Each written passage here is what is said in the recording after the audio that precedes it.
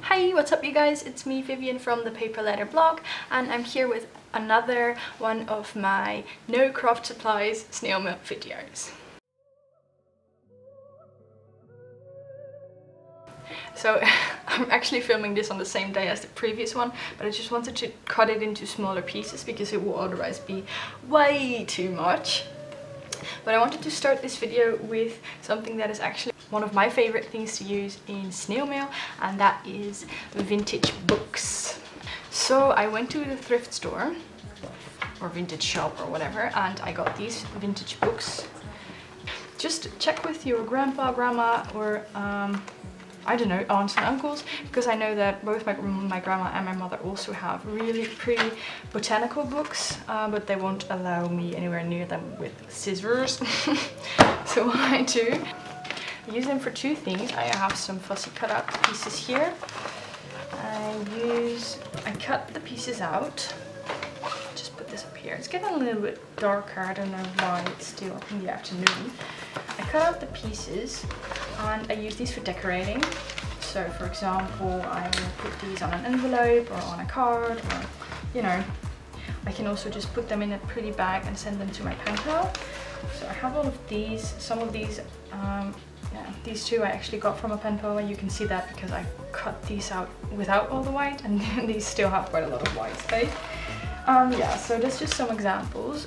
You can use these for decorating, and then also you have these very old pages, and they're actually great to use for decorating as well. So what you do is you just tear off a piece and you put some flowers in front or some other picture in front, or what you can also do is just rip a piece off and then use a black pen to do some drawing, and it will instantly look very pretty. And what I also really like is to stamp pictures on this. I might show you some examples later.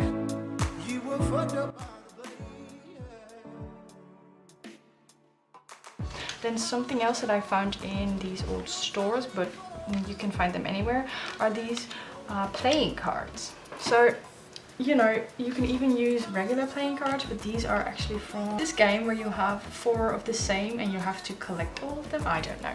Anyway, these are very pretty, and you can use them. And what I did was I put some dried flowers on the back and I sent them to a pen pal, or you can just send them like these, or you can even cut out the pictures. So just, you know, look around, see what you might find. They're usually very cheap. This is a no craft supply video, but you could also use these to wrap some washi tape around.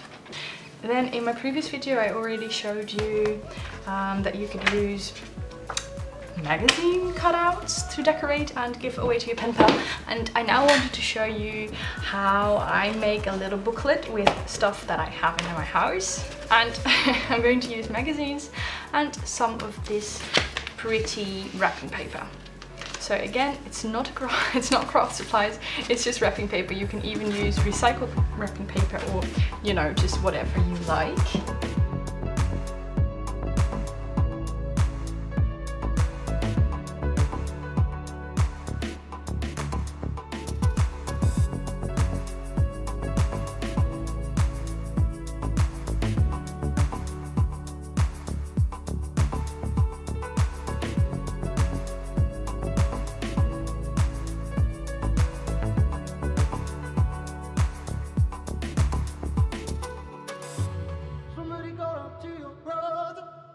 Calling out your name, oh, hiding under the covers with no one else to blame, oh, you couldn't help out your own neighbor, you couldn't tell it to his face, you were fucked up by the blame.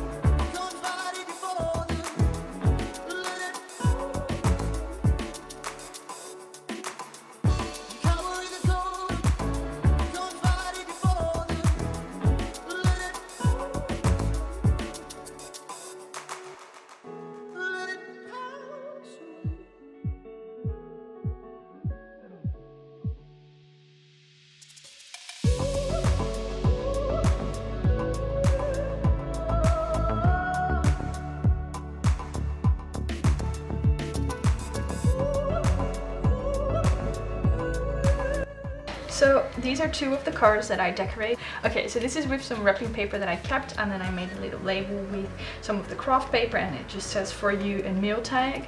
Obviously it's not really pretty handwriting and I can do way better, but always when there's a camera pointed at me I get a little stressed. And then this one I actually really like.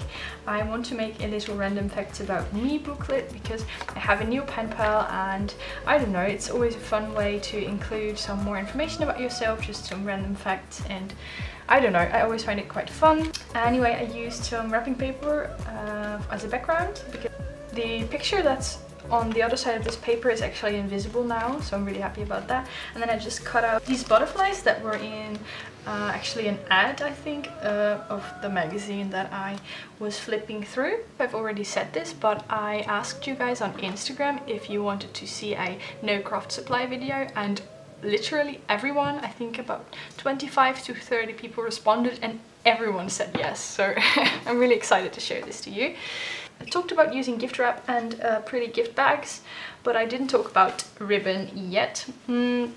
Always when I visit my grandma's birthday, she gets these pretty ribbons, and I remember this one so well. It was wrapped around a black chocolate box, so obviously my grandma just took out the chocolates and gave me the box and the ribbon because she saw me looking at them. And I can just use this to either create a pretty little bow, to wrap up a little gift, or my letter, because I don't know about you guys, but I quite often wrap up my letters with some ribbon. I think it looks really pretty. And then I also have this, I don't know what you call it, but it's some sort of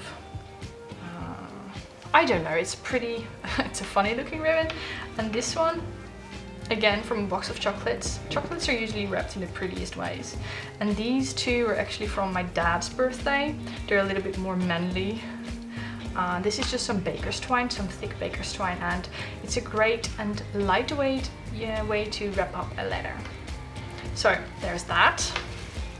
I also wanted to show you this. I was looking at my desk, going through some of the things that I still want to show you, and I found this envelope. This is an envelope that I made simply by taking a page, sorry, out of a magazine and then using a template to create a little envelope, and I think it looks really pretty. Yes, so I was talking about my grandma's birthday. This is actually something that a lot of grandmas also have. They're doilies. Nowadays we only know doilies from crafting, I think, or at least that's how I see them nowadays. But these are actually little napkins that people put underneath the coffee or the teacups. So, as you can imagine, a lot of grandmas have these. So just go through, or at least ask for permission and then go through a closet, because you never know what you might find. So cute doilies.